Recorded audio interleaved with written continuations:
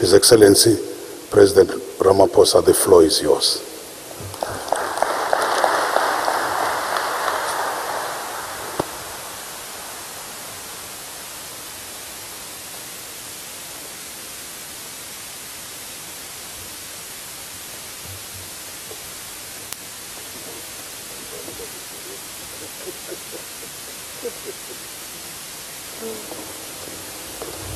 Thank you. Let's be seated, please.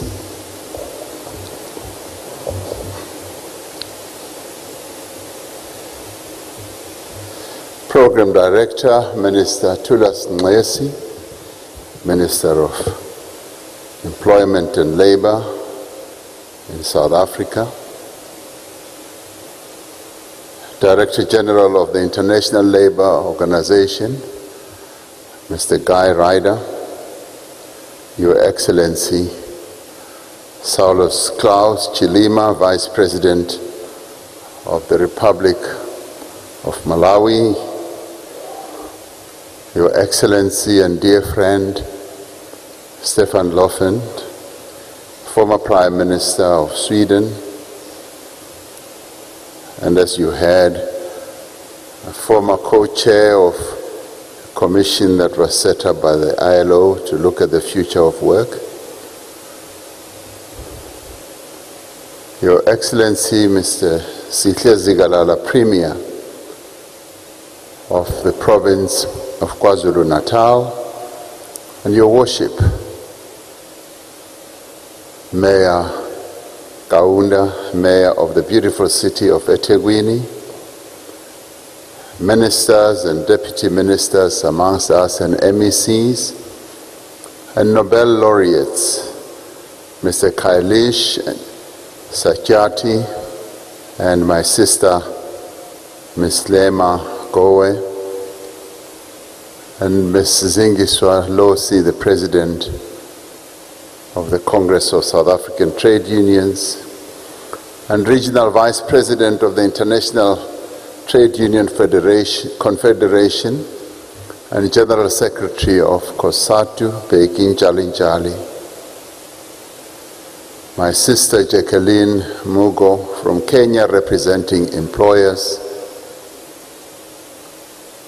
and our collective daughter, Tado, representing the children of the world, and especially the Nelson Mandela Children's Parliament, international guests who are here with us, and ladies and gentlemen, and distinguished guests and leaders of civil society.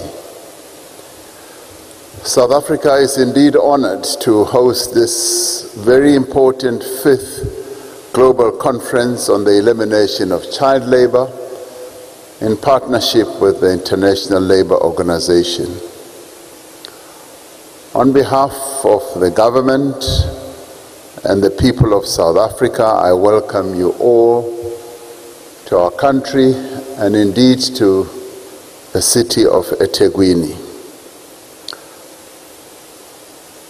We welcome you much as eThekwini and the other surrounding areas in this basin where you are holding this conference has suffered a devastating flood that has led to the loss of almost 500 people.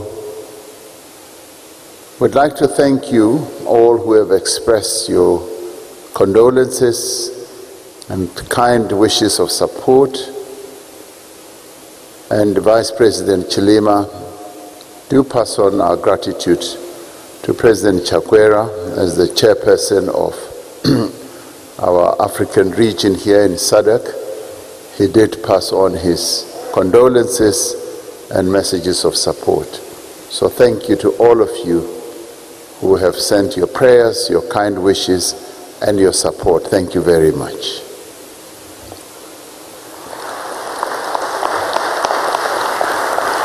I wish to commend the ILO for organizing this very important conference. In the quarter of a century since the first international conference on child labor was held in Oslo in 1997, the ILO has been at the forefront, the real forefront of the global effort to eradicate the practice of child labor. Not only has the ILO forged international consensus through instruments such as the Convention on the Worst Forms of Child Labor, but it has been active, together with its partners, to ensure that such instruments have a meaningful impact on the lives of the world's children. We are particularly pleased to be hosting this conference in the year that South Africa marks 25 years since our democratic constitution came into effect. That was, the adoption of this constitution was a seminal moment in the long and bitter struggle for the rights of all the people of South Africa. The recognition and advancement of human rights was central to the struggle for the democracy in South Africa. From the earliest Bill of Rights, because what we are talking about here at this conference has a particular history globally, but it has a much more pointed history here in South Africa. From the earliest Bill of Rights, which was adopted by the governing party, the African National Congress, in 1923, through to our new democratic constitution, adopted as the supreme law of the land, the rights of children have been expressly advanced as a fundamental element of broader human rights. The African Claims document, which was adopted in 1943 by a whole range of organizations, including the governing party here, asserted the right of every child to free and compulsory education. The Freedom Charter, which was also adopted in this country at the height of the struggle for democracy in 1955 by the Congress of the People, demanded that child labor should be abolished. That is as far back as the struggle to eliminate child labor started and intensified in this country. It further said that education shall be free, compulsory, universal, and equal for all children, and that mothers and young children should receive special medical care. This was not just a matter of principle.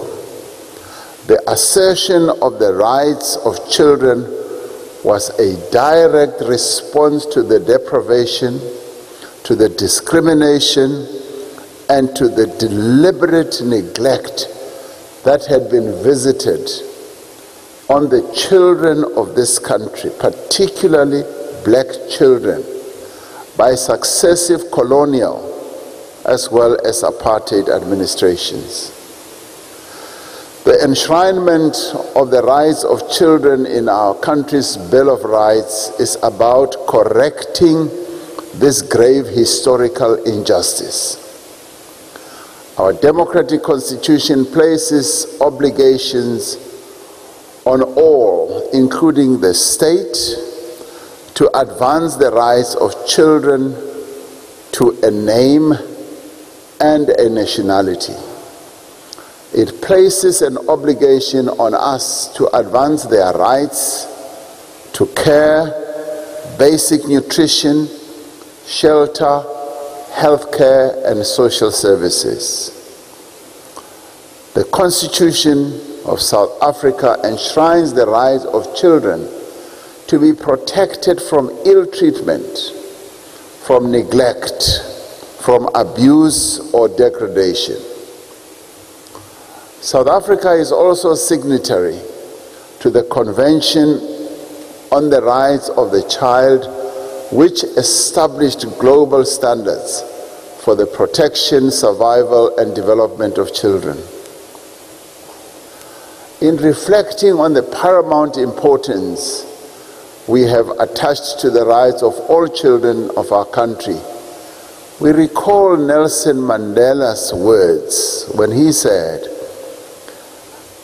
"Our children are the rock on which our future will be built, our greatest asset as a nation. They will be the leaders of our country, the creators of our national wealth, who care for and protect our people." Close quote.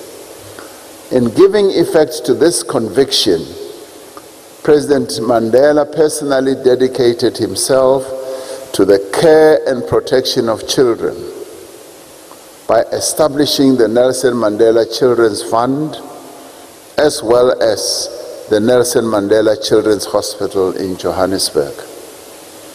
He was adamant that in order for our young people to grow up and fulfill their role in society, they are in need and deserving of our protection. The South African Constitution advances the right of every child to be protected from exploitative labor practices. This includes not being permitted to perform work or services that are age inappropriate or that place the child's well-being, education, physical or mental health at risk. Such exploitative labor practices are also disallowed as they impact on a child's spiritual, moral, and social development. Such labor practices rob children of a childhood. They deny them the opportunity to be explorers, to be learners, to develop and fulfill their potential. They deny them the opportunity to play, to just be children. Child labor perpetuates the cycle of poverty, denying young people the education they need to improve their circumstances.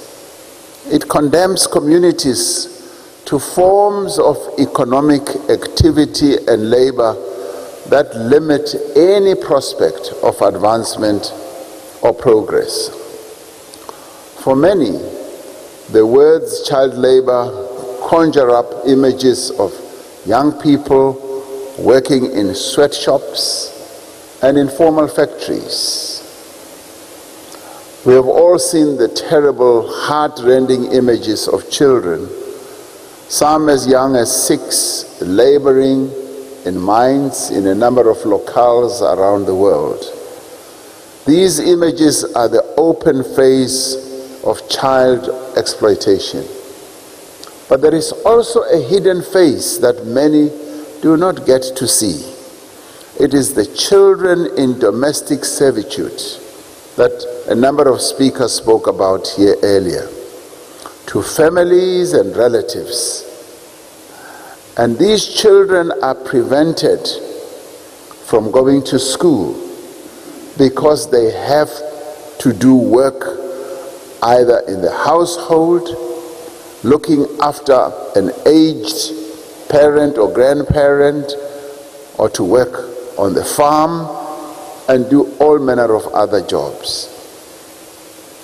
It is the children of labor tenants on farms fulfilling exploitative agreements with farm owners where the entire family must work on the land in exchange for the right to live on the farm.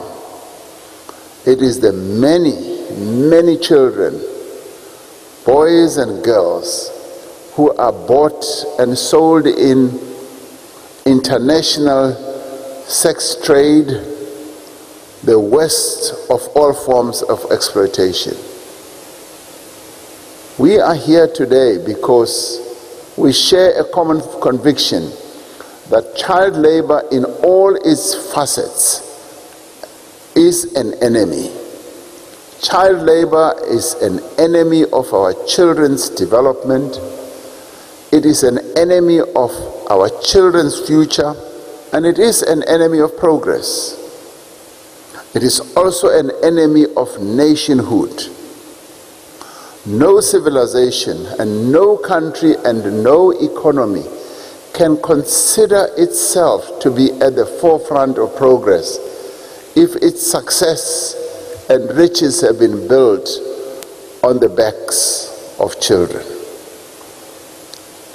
We are collectively here because we recognize the urgent need to put an end to a situation where millions of children across the world are losing their formative years to the burden of unfair treatment.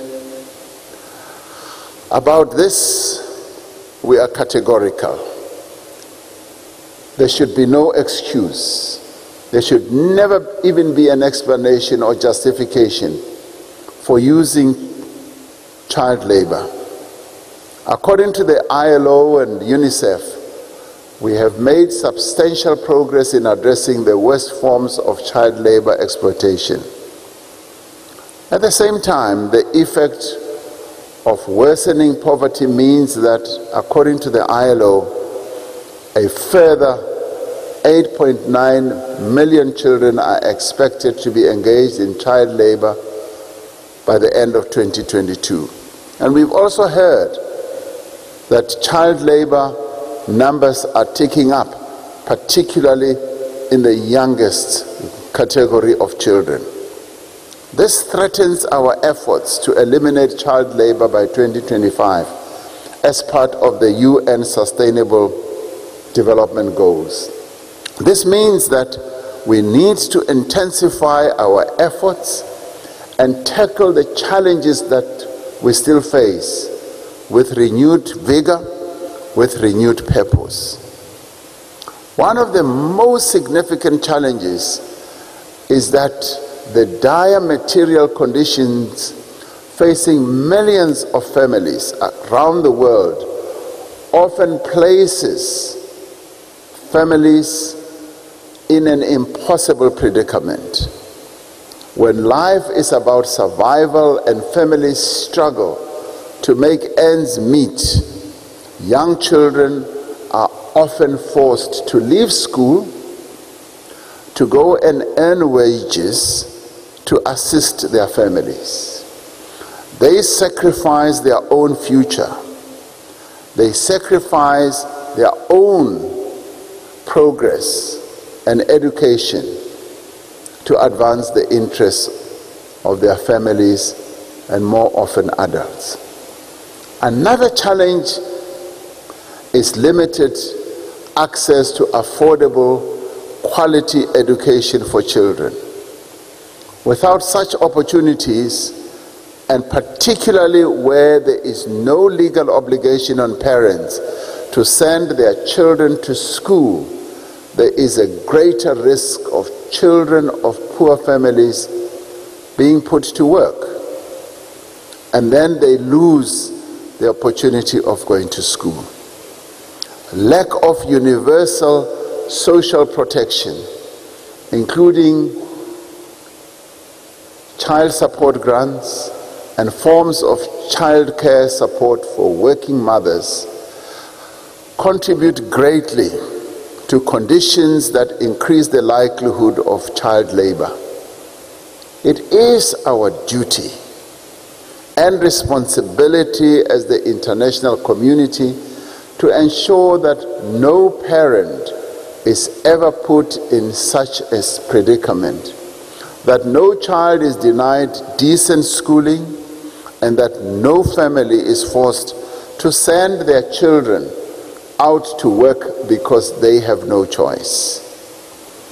Eliminating child labor is an integral part of our journey as the international community towards achieving social justice, to achieving human rights and protection for the most vulnerable in the world. This conference will be looking at why millions of children are victims of exploitative labor, why this persists in some countries but less in others, and on what decisive interventions are needed to end these practices. The COVID-19 pandemic has deepened poverty, it has increased inequality, and it has also expanded underdevelopment across the world. The fragmentation of global supply chains and how this has affected child labor in countries with extractive-based economies is a matter that should be taken up by the ILO, by business, by human rights activists, as well as by civil society. Labor organizations must also take this up. In time to come, the economic impact of the pandemic will also influence patterns of migration. We know that child labor coexists with migration flows and socioeconomic instability in developing economies. In a climate where millions are prepared to brave the harshness of deserts, rough seas, in search of a better life, the risk of children being exposed to exploitative labor practices is high. The reality is that our prospects of eliminating child labor and achieving decent work are limited unless we change the structure of the global economy and the institutions that support it. Among other things, this requires that patterns of trade as well as investment that are more inclusive, creating opportunities for developing economies to become more integrated into the global value chains are absolutely necessary. They need to have the resources and the opportunities to industrialize, to advance up the production value chain, and to provide their people with better jobs. We call on all social partners to adopt, if we are to address this challenge and eliminate child labor, that social partners should adopt the Durban Call to Action that focuses on the practical steps that need to be taken to make a difference. The goal should be to complement the ILO reporting mechanisms without adding more responsibilities to member countries. As a global community, we must demonstrate our commitment to ending child labor by committing ourselves to far-reaching actions. And I'd like to suggest the following. Firstly, we must ensure the full implementation by all countries of the ILO Worst Forms of Child Labor Convention of 1999. Guy Ryder says many countries have signed up to this, and we're grateful for that. The convention is a bold statement of intent, but its worth will only be realized if it is consistently and comprehensively implemented. Secondly, we must attain universal access to social protection with a specific focus on children and the vulnerable. By providing a basic flow of support for families with children, we can reduce the need for children to be put to work, whether in the home or elsewhere. One of the things that President Nelson Mandela did was to focus on children, particularly when it came to social protection of children when he introduced the social grant for children, which covered almost 12 million children in our country. And when he also introduced a meal a day at school for young children who were in schools. Thirdly, we must work towards free, equitable, and quality education for all children so that every child has an opportunity to advance and to improve their material circumstances. Our experience in South Africa has been that child support grants, fee-free basic education, and school feeding schemes have been a lifeline for indigent families. Such initiatives help to keep children in school and thus makes them less vulnerable to exploitation. Fourthly, we must intensify our efforts to end all forms of discrimination against the girl child, particularly with respect to domestic work and access to education.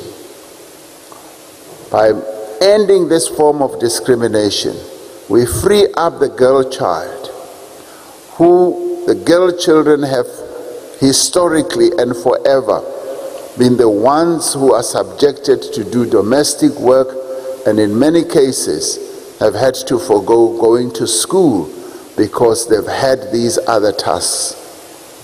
Fifthly, we must work to expand global supply chains to include poorer countries as part of our efforts to achieve decent work and eradicate child labor. And lastly, we need to ensure that companies and consumers are more aware of child labor and its effects, and that through their purchasing and investment decisions, they do not support exploitative labor practices. Now, without a conscious effort to achieve social justice, we will struggle as humanity to eliminate child labor. Vulnerable young people across the world are looking to all of us, as Tato, who stood here and spoke to us. They are looking at this conference to emerge with actions that will radically change their lives. Let us, as we are gathered here, do everything within our power to meet the exploitation that Tato expressed here, the expectation rather, that she expressed here. Through the Durban call to action on the elimination of child labor, we are optimistic that as social partners and as stakeholders, we will be able to chart a course towards eliminating child labor by 2025. We wish the governments, employer organizations, labor organizations, and all stakeholders success in the vital work they have to undertake to ensure that the rights of children are respected, that the rights of children are also protected, upheld, expanded, and extended. The world depends on you, gathered here, to continue to be the torch bearers for the decent work, to be the champions of a better life for the peoples of the world, but more particularly for the children of the world, so that they can get the justice that they deserve. Because, as Nelson Mandela said, they are the future. I thank you.